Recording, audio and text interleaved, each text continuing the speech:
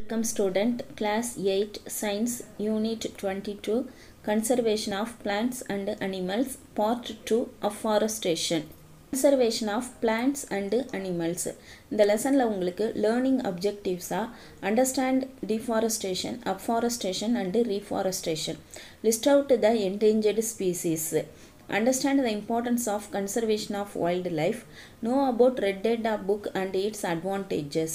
List out the importance of People's Biodiversity Register. Know about functions of animal welfare organizations. இதெல்லாம் உங்களுக்கு learning objectives கொடுத்துருக்காங்க. இதில் நம்ம deforestation பார்த்துட்டோம். இன்னைக்கு afforestation பார்க்க போகிறோம். இந்த QR கோடோட லிங்க் வந்து கீழே டிஸ்கிரிப்ஷன் பாக்ஸில் கொடுத்துருக்கோம். அதை மிஸ் பண்ணாமல் பாருங்கள். ஐசிடி கார்னரில் பார்த்தீங்கன்னு சொன்னால் அறிஞர் அண்ணா ஜுவாலஜிக்கல் பார்க்கை வந்து நீங்கள் விர்ச்சுவலாக விசிட் பண்ண முடியும். இந்த டிஃபாரஸ்டேஷன் அப்படிங்கிறது கட்டிங் டவுன் இல்லைன்னா destruction of forest, shopping down of ஃபாரஸ்ட்னு சொல்லலாம். காடுகளை அழித்தல்ங்கிறதான் டிஃபாரஸ்டேஷன். அஃபாரஸ்டேஷன் அப்படின்னு சொன்னால் தரிசு நிலங்களில் காடுகளை புதுசாக உருவாக்குறத தான் நம்ம அஃபாரஸ்டேஷன்னு சொல்லுவோம். ரீஃபாரஸ்டேஷன் அப்படின்னு சொன்னால் ஏற்கனவே அங்கே காடு இருந்து அழிஞ்சு போயிருக்கும், திரும்ப அந்த காடுகளை உருவாக்குறது தான் ரீஃபாரஸ்ட். அந்த வேர்ட்லேயே இருக்குது, ரீஃபாரஸ்ட் அப்படின்னு நம்ம சொல்கிறோம். ரீஃபாரஸ்டேஷன் அப்படிங்கிறோம். இன்றைக்கி அஃபாரஸ்டேஷன் பார்க்க போகிறோம்.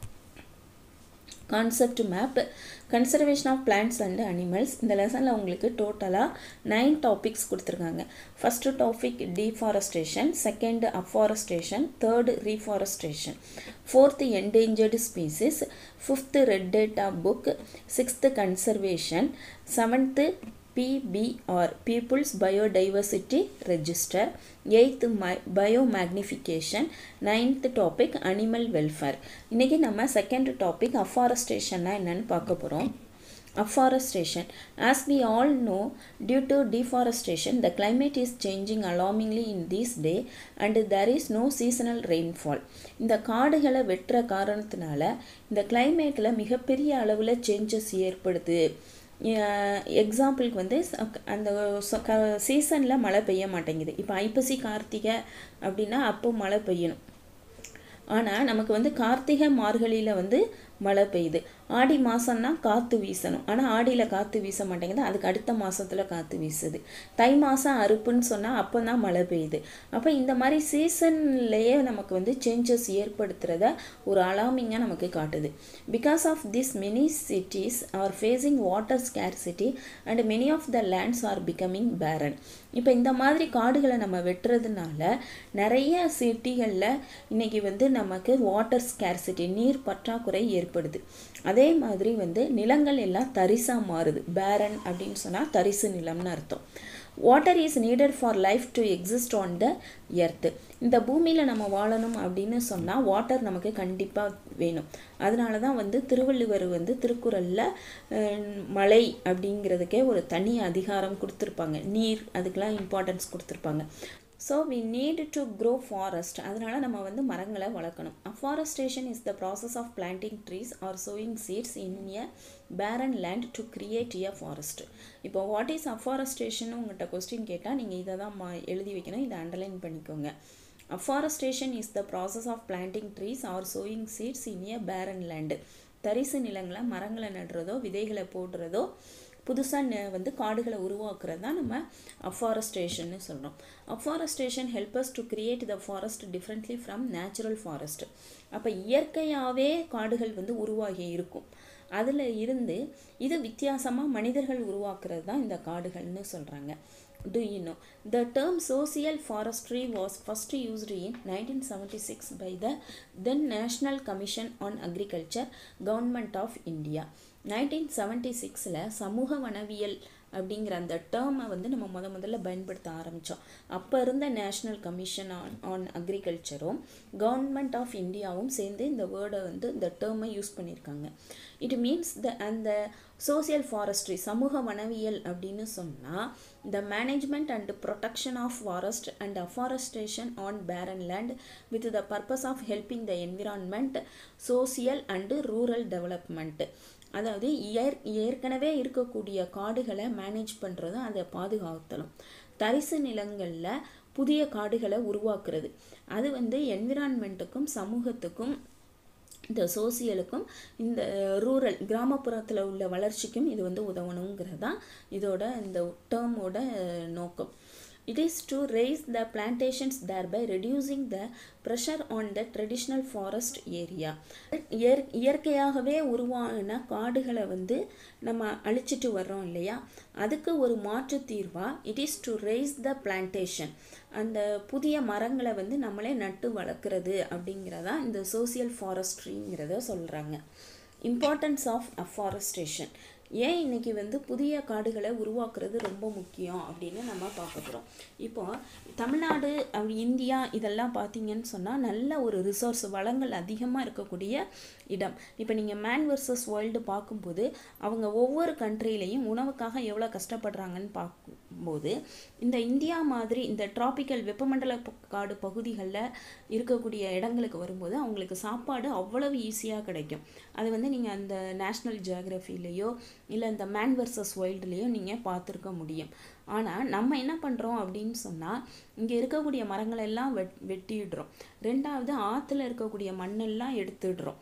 இப்போ இதை மாதிரி நம்ம பண்ணிகிட்ருக்கோம். அதாவது ஒரு தமிழ்நாடுங்கிற ஒரு சோலையை வந்து நம்ம பாலைவனமாக மாற்றுறோம். ஆனால் இஸ்ரேல் என்ன பண்ணுறாங்கன்னு சொன்னால் ஒரு பாலைவனத்தை அவங்க சோலைவனமாகவே மாற்றுறாங்க.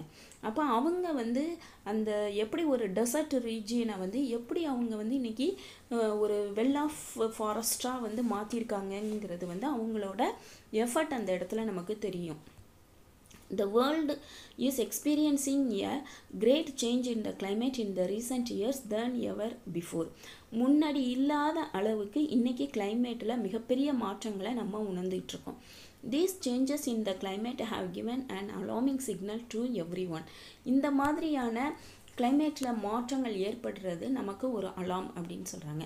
அதான் நம்ம ஏற்கனவே சொன்ன மாதிரி இப்போ வந்து வருஷம் நமக்கு வந்து புயல் வந்துட்டு தான் இருக்குது. இப்போ இந்த கஜா மாதிரியான புயல் வந்து திரும்ப வர்றதுக்கு வந்து 60 வருஷம் ஆகும்னு சொன்னால் இப்போ கிட்டத்தட்ட ஒரு 5 or 10 இயர்ஸ்லேயே அதே மாதிரியான புயல் வந்துடும். அப்போ அதெல்லாம் நம்ம அவாய்ட் பண்ணணும்னா நிறைய ஃபாரஸ்ட்டுகளை நம்ம வந்து உருவாக்கணும். To protect our planet earth afforestation would be better solution. அப்போ இந்த கிளைமேட் சேஞ்சிலேருந்து நம்ம பூமியை காப்பாற்றணும்னு சொன்னால் இந்த அஃபாரஸ்டேஷன் புதிய காடுகளை உருவாக்குறது தான் ஒரே solution. Importance of afforestation is given below. Afforestation helps the wild animals and even humans to have shelter and to find their food source. இப்போ நீங்களே என்ன பண்ணலாம்னா வீடுகளில் ஒரு 2-3 செடிகளை வச்சு வளர்க்க ஆரம்பிச்சிங்கன்னு சொன்னால் அந்த இடத்துக்கு தானாகவே பூச்சி எறும்பு இந்த மாதிரிலாம் வர ஆரம்பிச்சிடும். அப்போ அதை மாதிரி ஒரு புதிய காடுகளை நம்ம உருவாக்கணும்னு சொன்னால் ஆட்டோமேட்டிக்காக வைல்ட் அனிமல்ஸ் உள்ளே வர ஆரம்பிச்சிடும். அதே மாதிரி மனிதர்களுக்கும் அது ஒரு ஷெல்டராக அமைஞ்சிடும். நமக்கு தேவையான ஃபுட்டும் அங்கேருந்து கிடைச்சிடும். Through afforestation we can increase the supply of oxygen. எங்கே மரங்கள் அதிகமாக இருக்கோ அங்கே சுத்தமான ஆக்சிஜன் கிடைக்கும். அப்போ சப்ளை ஆஃப் ஆக்சிஜன் அதிகமாக இருக்கும். Trees planted can increase the water vapour in the atmosphere to get the rainfall. இது நம்ம போன வீடியோவில் பார்த்தோம். ட்ரீஸ் வந்து அந்த வாட்டர் எவாப்ரேட் ஆகிறத வந்து நம்ம டிரான்ஸ்பிரேஷன்னு சொல்லியிருந்தோம். அப்போ அந்த டிரான்ஸ்பிரேஷன் மூலமாக நமக்கு வந்து வாட்டர் வேப்பர் வந்து மேலே போகும், குளிர்ந்த காற்றுப்பட்டு மழை பெய்யும்னு சொல்லி நம்ம பார்த்துருக்கோம். By planting trees, the amount of carbon dioxide in the atmosphere can be reduced and thus the effects of air pollution, greenhouse gases and global warming can be controlled. Global வார்மிங்னா என்னங்கிறது நம்ம போன வீடியோவில் தெளிவாக சொல்லியிருந்தோம். இப்போ இந்த மாதிரி ட்ரீஸை நம்ம அதிகமாக வளர்க்குறதுனால அந்த வேர்டை வந்து ஜஸ்ட் ஆப்போசிட்டாக கொடுத்துருக்காங்க. ட்ரீஸை அதிகமாக வளர்க்குறதுனால ஆக்சிஜன் சப்ளை நமக்கு அதிகமாக கிடைக்கிது. அப்போ ஆட்டோமேட்டிக்காக என்ன ஆகும், கார்பன் டை ஆக்சைடோட அளவு வந்து குறைய ஆரம்பிக்கும். நம்ம சொல்லியிருந்தோம் இல்லையா போன வீடியோவில், இங்கே வந்து 10 மரங்கள் இருக்குது, இங்கே 10 மனிதர்கள் இருக்காங்கன்னு சொன்னால் 2 பேரும் ஆக்சிஜன் கார்பன் டை ஆக்சைடை ஈக்குவலாக ஷேர் பண்ணிக்குவாங்க. சப்போஸ் அந்த 10 மனிதர்கள் சேர்ந்து 8 மரங்களை வெட்டிட்டாங்கன்னு சொன்னால் அங்கே கார்பன் டை ஆக்சைடோட அளவு வந்து அதிகமாக இருக்கும். அப்போ நம்ம நிறைய ட்ரீஸை பிளான்டிங் பண்ணுறது மூலமாக திரும்ப கார்பன் டை ஆக்சைடோட லெவல் குறைஞ்சி ஆக்சிஜனோட சப்ளை வந்து அதிகமாக இருக்கும். ஸோ அதை தான் அவங்க என்ன சொல்கிறாங்க, அந்த ஏர் பொல்யூஷன், க்ரீன் ஹவுஸ் கேஸஸ்ன்னு சொல்லி நம்ம methane, carbon di oxide, ozone இதெல்லாம் பார்த்தோம் இல்லையா, அதோட லெவல்லாம் பழைய பொசிஷனுக்கு வர ஆரம்பிச்சிடும். அப்போ குளோபல் வார்மிங் வந்து குறையும்னு சொல்கிறாங்க. Afforestation enables us to avoid desertification of land. அப்போ புதிய வகையான காடுகளை உருவாக்குறது மூலமாக லேண்டு வந்து டெசர்ட்டாக மாறுறதுலேருந்து தடுக்கப்படுது. Barren lands experience strong wind and it causes soil erosion. அந்த தரிசு நிலங்களில் காற்று நல்லா வீசும்போது நீங்கள் பாலைவனங்கள் டெசர்ட் பிளேசஸில் பார்த்துருக்கலாம், அப்படியே அந்த புழுதி பறக்கும். அப்போ அது என்ன பண்ணுது, டாப் சாயிலில் எடுத்துகிட்டு போயிடுது. அதே சமயம் அந்த இடத்துல மழை பெய்யுதுன்னு சொன்னாலும் டாப் சாயிலை அரிச்சிட்டு போயிடும். Top soil is washed away touring rainfall. Afforestation helps to grow more trees so that they can hold the top soil along with the nutrients. இப்போ இந்த மாதிரி நம்ம புதிய வகையான காடுகளை உருவாக்குறது மூலமாக நம்ம வளர்க்கக்கூடிய அந்த மரங்களோட வேர் வந்து என்ன பண்ணுன்னா அந்த சாயிலை வந்து பிடிச்சு வச்சுக்கும். சாயில் பிடிச்சு வச்சுக்கிட்டாலே அங்கே நியூட்ரியன்ட்டும் சேர்ந்து வந்துடும். Creating forest provides us fodder, food, fruits, firewood and many other resources. இப்போ நம்ம இந்த காடுகள் வந்து நமக்கு என்ன கொடுக்குது, தீவனங்கள் கொடுக்குது, பழங்கள் கொடுக்குது, விறகுகளை கொடுக்கும். அதே மாதிரி மெனி அதர் ரிசோர்ஸஸ், நமக்கு நிறைய வளங்கள் நம்ம காடுகள்கிட்டேருந்து எடுத்துக்கிறோம். Industries NEET specific type of trees. இப்போ இண்டஸ்ட்ரிக்கு வந்து ஒரு பர்டிகுலர் ட்ரீஸ் தான் தேவைப்படும். இப்போ நீங்கள் வந்து உங்கள் வீட்டில் வந்து மேட்ச் பாக்ஸு தீப்பெட்டி இருக்குதுன்னு சொன்னால் அந்த தீப்பெட்டியை நீங்கள் நல்லா ஒத்து பாருங்கள், அதோட மேல் அட்டை எப்படி இருக்குது, அந்த தீக்குச்சி வைக்கிற அந்த பாக்ஸ் எப்படி இருக்குது, அந்த தீக்குச்சி எதுலேருந்து செய்கிறாங்க, அப்போ அது எல்லாத்துக்குமே ஒரு மரம் தேவைப்படும். அப்போ அதை வந்து அந்த சைஸுக்கு எப்படி மாற்றி கொண்டு வராங்க, அதுதான் ஸ்பெசிஃபிக் டைப் ஆஃப் ட்ரீஸ் வந்து அந்த ஒவ்வொரு இண்டஸ்ட்ரிக்கும் தேவைப்படுதுன்னு சொல்கிறாங்க. Afforestation help us to grow a particular type of trees. அப்போ புதிய காடுகளை உருவாக்குறோம் அப்படின்னு சொன்னால் இப்போ சவுக்கு தோப்பு, மாந்தோப்பு, தென்னந்தோப்பு இப்படிலாம் நம்ம சொல்கிறோம் இல்லையா. அப்போ அந்த ஒரு பர்டிகுலர் ட்ரீஸை மட்டும் நம்ம அந்த இடத்துல வந்து நம்மளால் வளர்க்க முடியும். இந்த பலாமரம் அப்படின்னு சொல்லி நம்ம வளர்த்துட்ருக்கோம். ஆனால் நம்ம இப்போ என்ன பண்ணுறோம்னு சொன்னால், நாகரிகங்கிற பேரில் நம்ம வீட்டுகளுக்கு முன்னாடி ஒரே வருஷத்துலேயோ இல்லை 2 வருஷத்துலேயோ மரங்கள் சீக்கிரமாக வர்ற மாதிரி பண்ணுறோம். ஆனால் அந்த மரங்களை நீங்கள் நல்லா கவனித்து பார்த்தீங்கன்னு சொன்னால் அது வந்து ஆக்சிஜனை சப்ளை பண்ணாது, கார்பன் டை ஆக்சைடை தான் சப்ளை பண்ணிக்கிட்டு அதிகமாக கார்பன் டை ஆக்சைடை சப்ளை பண்ணும். அந்த மரங்களில் எந்த ஒரு பறவைகளும் கூடு கட்டாது. அதே மாதிரி ஒரு சின்ன காற்று வீசினா கூட அந்த மாதிரி மரங்கள்லாம் கீழே விழுந்துடும். இதெல்லாம் நர்சரியில் விற்கிறாங்க. ஆனால் நம்ம தான் வந்து அந்த மாதிரி வெளிநாடுகள்லேருந்து இறக்குமதி ஆகக்கூடிய அந்த மரங்களை விட்டுட்டு நம்ம ஊருக்கு வளரக்கூடிய புங்க மரம், ஆலமரம், அப்புறம் வேப்ப மரம், இந்த மாதிரி வந்து நம்ம மகிழம்பூ மரம் இதெல்லாம் வந்து செலக்டடாக இருக்கும். நீங்கள் அந்த மரத்துக்கிட்ட வெயில் நேரத்தில் நீங்கள் அந்த மரத்துக்கிட்ட போனாலே உங்களுக்கு ஒரு கூலிங்கான ஒரு ஃபீலிங் வந்து ஏற்படும். அந்த மாதிரி மரங்களை மட்டும்தான் நம்ம வந்து வளர்க்கணும். இந்த பேர் தெரியாத மரங்கள்லாம் நம்மக்கிட்ட நர்சரியில் வந்து கொடுத்து நம்மளை ஏமாற்றுவாங்க. கூடுமான வரைக்கும் நம்ம அதை வாங்கக்கூடாது. Do you know? Wangari Maathai founded the Green Belt movement in Kenya in the year 1977. 1977ல வந்து கென்யாங்கிற கண்ட்ரியில் இவங்க பேர் வந்து வாங்கரி மாதாய். இவங்க வந்து GBM அதாவது கிரீன் பெல்ட் மூவ்மெண்ட்டுங்கிற இயக்கத்தை ஆரம்பிச்சிருக்காங்க. GBM Green Belt Movement has planted over 51 million trees in Kenya. 51 million trees in Kenya. அவ்வளோ மரங்களை வந்து நட்டிருக்காங்க கென்யாவில். She was awarded the Nobel piece price for 2004. அமைதிக்கான நோபல் ப்ரைஸ் வந்து 2004ல் இவங்களுக்கு கிடச்சிருக்கு. Activity 2. Discuss about afforestation in the class and write a brief report on your discussion. உங்களுக்கு வந்து அஃபாரஸ்டேஷனை பற்றி உங்கள் கிளாஸில் டிஸ்கஸ் பண்ண சொல்கிறாங்க. நம்ம ஏற்கனவே சொன்ன மாதிரி இந்த தம்ப்நெயிலில் ஒரு பாட்டி நிற்கிறாங்க, அவங்க யாருன்னு உங்களை கேட்டிருந்தோம், அவங்கள பாருங்கள். அதே மாதிரி தமிழ்நாட்டில் புதுமையான காடுகளை யார் உருவாக்கியிருக்காங்க அப்படிங்கிறத நீங்கள் யூடியூப்லேயோ இல்லை கூகுள்லேயோ சர்ச் பண்ணி பார்த்தீங்கன்னா நிறைய பேரோட பேர் வந்திருக்கும். அதில் முக்கியமாக ஒரு நார்த் இந்தியன் வந்து ஒரு ஏற்கனவே இருந்த ஒரு ஏரியை வந்து தூர்வாரும் போது அவருக்கு மிகப்பெரிய அளவில் எதிர்ப்பு கிளம்பியிருக்கும். அவர் என்ன பண்ணியிருப்பாருன்னு சொன்னால், அந்த இடத்த வந்து தூர்வாரும் போது அங்கே கிடைக்கக்கூடிய மண்களை எல்லாத்தையும் சேர்த்து ஒரு குவியலாக வச்சு அதில் வந்து நம்ம பாரம்பரிய மரங்கள்னு சொல்லக்கூடிய வேப்ப மரம், புங்க மரம், கொய்யா மரம், பலா மரம், இந்த மாதிரி மகிழம்பூ மரம், இதை மாதிரி வந்து இருக்கக்கூடிய மரங்களை அங்கே நட்டு வச்சுருப்பாங்க. அப்போ வந்து அங்கே தண்ணி வர ஆரம்பித்த உடனே பறவைகள் வந்து உட்கார ஆரம்பிக்குது.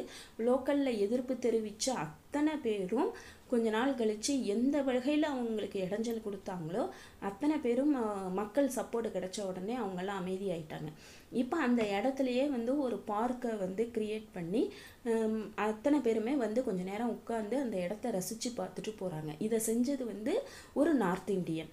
அப்போது நீங்கள் வந்து கூகுளில் போய் சர்ச் பண்ணி பார்த்தாலே தமிழ்நாட்டில் எத்தனை பேர் இந்த மாதிரி வந்து எஃபோர்ட் போட்டிருக்காங்க. அதே மாதிரி பத்மஸ்ரீ அவார்டும் வாங்கியிருக்காங்க. அதாவது ஜாதவ் அப்படின்னு சொல்லிட்டு நீங்கள் உள்ளே போய் சர்ச் பண்ணி பார்த்தாலும் உங்களுக்கு வந்து தெரியும். அப்போது அவர் என்ன சொல்லியிருப்பாருன்னு சொன்னால், இந்த இந்தியாவில் ஒவ்வொரு குழந்தைகளும் ஒரு மரத்தை வளர்த்தா போதும் அப்படின்னு சொல்லியிருப்பாங்க. அவர் வந்து தரிசு நிலத்தை தினம் ஒரு மரத்தை நட்டிருப்பார். அந்த வீடியோவில் போய் பார்த்தீங்கன்னா அவர் நட்ட ஃபஸ்ட்டு மரத்தை காமிப்பாங்க. அந்த கிட்டத்தட்ட 1000 ஏக்கருக்கு மேலே காடுகள் உருவாயிட்டு வெளிநாட்டுக்காரங்க எல்லாருமே வந்து அதை பார்த்து பாராட்டிட்டு போகிறாங்க. அதை மாதிரி இந்தியாவில் இருக்கிற ஒவ்வொரு குழந்தைகளும் ஒரு மரத்தை நட்டாலே இந்தியாவில் வந்து திரும்ப வந்து தன்னோட ஃபாரஸ்ட் திரும்ப கிடைச்சிடும் அப்படிங்கிறது தான் அவரோட கருத்து. இன்றைக்கி இந்த வீடியோவில் நம்ம அஃபாரஸ்டேஷன்னா என்னன்னு பார்த்தோம். அஃபாரஸ்டேஷனுங்கிறது வந்து பேரன் லேண்டு, தரிசு நிலங்களில் வந்து நம்ம மரங்களை வந்து புதுசாக நட்டு ஒரு ஃபாரஸ்ட்டை க்ரியேட் பண்ணுறது தான் அஃபாரஸ்டேஷன் அப்படின்னு சொல்கிறோம். அதோட இம்பார்ட்டன்ஸை பற்றி நம்ம பார்த்தோம். நம்ம நெக்ஸ்ட் வீடியோவில் ரீஃபாரஸ்டேஷன் சொன்னால் என்னன்னு சொல்லி பார்க்க போகிறோம். Thank you student.